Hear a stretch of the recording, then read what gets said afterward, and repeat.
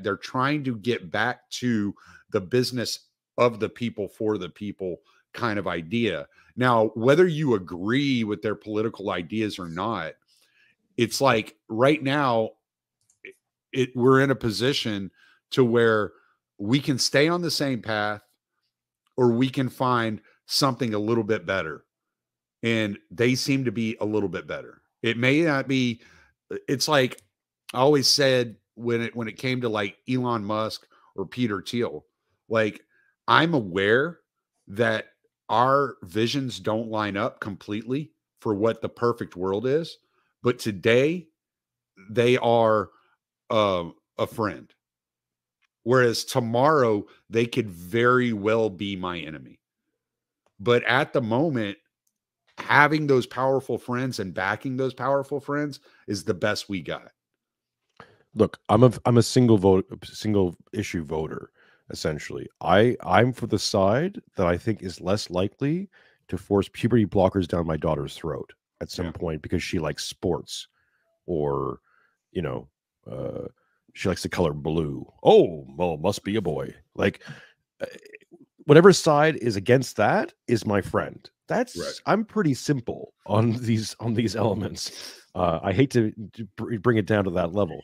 We need to get Tom Luongo on the show or on all our shows at some point to discuss what he just talked about on the Duran, because what he talked about on the Duran is really interesting about the about corporate banks basically being the bulwark, the Fed almost being the bulwark against this globalization regime, specifically, I think, to react against something like a CBDC or a globalized or the new sort of war bonds that they're trying to push in Europe to kind of save the euro and create this new eurozone, which will create this whole global hegemonic massive blob.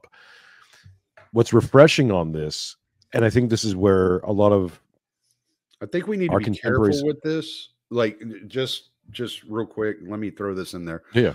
The Fed had a pet project last year to where they instituted a global currency that was being tested in 11 different states, I want to believe. I haven't looked at the article in a long time. I could go find it fairly quickly. I know I put it up at my Substack last year at some point. But they're testing these things too. But what they don't want to do is get locked down into this global like currency. They don't want the global standard to set the standard for the Fed. The Fed wants to have the ability to step out and kind of do things their way, the way they've always done things. And if it boils down to where like our choices are, like we embrace the Fed today so that we can kill the global financial market. Okay, fine. I guess we can do that. But there's going to be a day where we're going to have to burn down that building. The way I was telling a friend of mine when we were discussing this is with Vivek challenging the central bank digital currency and getting Trump to swear an oath against it and all that. I said, I'm almost positive what's coming is what they're not going to allow a central bank digital currency, because what they want is a digital currency that's issued by a central bank.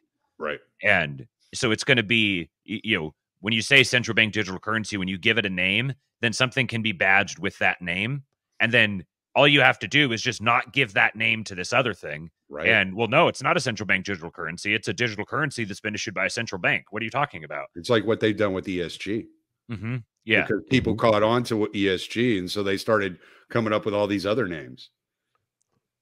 Well, it's just gatekeeps. It's almost a humiliation ritual to basically bring people on side. I think a lot of this stuff, the DEI, the Skittles, all the rest of it, is a mimetic worm to simply say this is a hard line. Like, it's in a weird way that equality, or the quest for equality, is actually creating massive differentiation, and the differentiation between the in-group and out-group.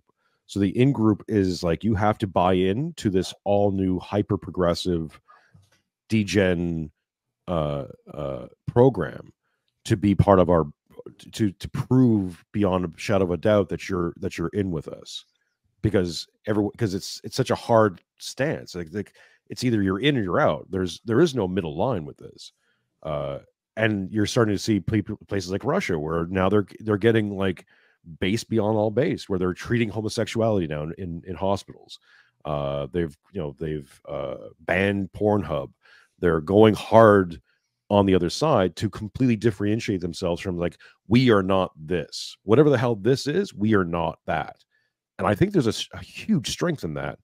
And the current regime has played itself out into this hyper incompetent, no capital, degenerate regime that only signals to other incompetent, degenerate, scared regimes. It doesn't signal to anyone else like China and Russia or India or a lot of Eastern Europe or anyone who actually wants sovereignty. The whole BRICS notion is essentially a coalition of countries who is like, no, we want sovereignty. We want economic or political sovereignty from this giant gay blob that's threatening to overtake us. Not necessarily. South Africa is not like that. Well, See, South Africa was strong armed into BRICS because China does all their infrastructure. Sure. So it's like lose these contracts, you know, that like cost you pennies on a dollar if you go against what we want. Sorry, Tommy, I have been corrected by Cooper. I shouldn't have said GAE or gay. I should have been saying piss drinkers. The piss drinker regime. Damn pillow biters. Signaling. Let's read out some super chats. Iron Shirt says, I sent a super chat over to Rumble. Jason, here's another LOL 07. Great discussion. Got some post libertarian roundtable stream nostalgia a little bit. Yeah, this is a very and Pete is outnumbered. We have 3 Orthodox Christians to 1 Roman Catholic, so that's always an interesting part. And Cooper sends $5 saying Rama Mommy wants to import 5 million shit-eating mud people. Yes, who are also piss drinkers. Pete's trying to import 50 million Romans. Damn it! Pasta for all, gentlemen. Pete, I don't know how long we have you for, bud. Do we want to keep going? Do we want to get into Gundo? Do we have you for a bit longer so we can get into Gundo? Yeah, I mean, I wanted to say something though. I think it was people really need to go watch Oliver Semiagog's stream with Matt the other night. It really shined a light on just how ideology is complete fucking cancer. You know, you step out of libertarianism because it's like, oh, I don't want to have an identity of something like that. And then people just jump right into another identity, whether it's National Socialist or white nationalist and all this. And it's no different than being a libertarian. You're not going to get your perfect order. It's not going to happen. Sorry. I hate to say it. Maybe locally you can do something that'll look sort of like we want it to do, but you're not going to, you have to play, you have to play with the cards you're dealt. And if you're out there going, oh, Pajit this and Jew that all the time, and I'm one of the biggest people guilty of that. You just have to understand that there is like, what are you going to do? What solve that problem for me right now? What is your plan? If you're one of these people who the Jews is everything, what's your plan? You have a plan to kick them all out of the country? You have a plan to remove them from the highest offices? What's your plan?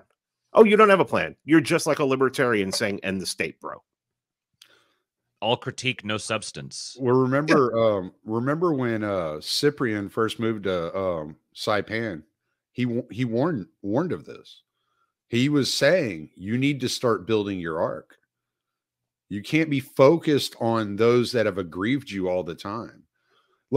I've been divorced twice, and my first divorce was terrible. And I was bitter for years. And I came to the realization that I am giving this person more control over my life than they deserve. I am giving this person more attention than they deserve. And they're not thinking about me or worried about me near as much as I'm worried about them. And coming to that realization set me free to actually start moving forward with my life. But it took a little bit of time. It took some healing. And that's what you look at when you look at these people like pinned down in these ideologies. They're so focused on what others are doing to them that they're paralyzed.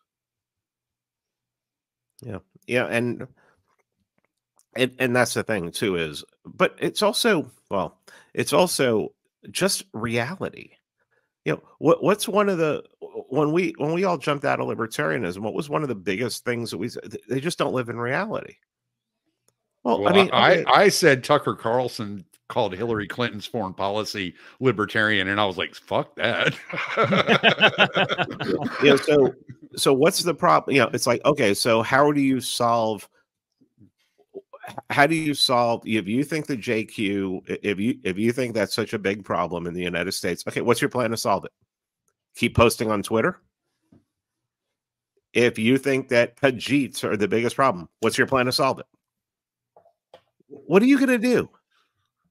Literally, what the fuck are you going to do? You're not going to do anything. You're going to keep complaining, just like I've done. I've done that so much, you know, and all you need to do is look at reality and say, what would be better than it is today? Okay. Everybody in power hates me. Everybody in power would have me killed if I needed to. You know, if they wanted, if they could, if they had the power to do it, they would kill me. Okay. How about you get someone in there who's indifferent? Oh no, but I don't like Indians. So what? Him being Indian is probably the primary reason he can say and do the things that he's saying and doing. Yeah. So I mean, I understand. I made the whole arguments about London and England and Scotland and Ireland and all these places too. Okay. I have a bigger voice than I don't know. Maybe there's somebody in the friggin' in the chat that has a bigger reach than I do. I've been saying that shit for how long now? What's it changed? So what are you going to do? You think Trump's going to get rid of him? No. What's going to happen? Shut the fuck up. You know, talk if you want to talk about the Jews, if it comes up organically, you can mention it. You'd be like, wow, it seems like these people in London who control shit. Jason and I are talking about the Jews. There's already there's already a lot who are in London. You can talk about, you know, it's like I think Raging Mandrill said like a year ago. I think it was, I can't remember who it was, but he said, if you want to talk about the Jews, you can talk about them on Twitter all day. You can talk about them on social media all day. Just use their name. Yeah. Just use their name. Mm-hmm. You don't even have to mention that they're a Jew. People are going to figure it out. Mm-hmm. Okay. And still, what is it going to accomplish? I've been talking about the Jews now, and I've been reading books. I've been doing whole episodes talking about how Israel, the psychotic nation. What's it changed? What's your plan to change? Because I don't have one. I'm not an elite. What's the plan to change? Well, I'm glad you asked, Pete.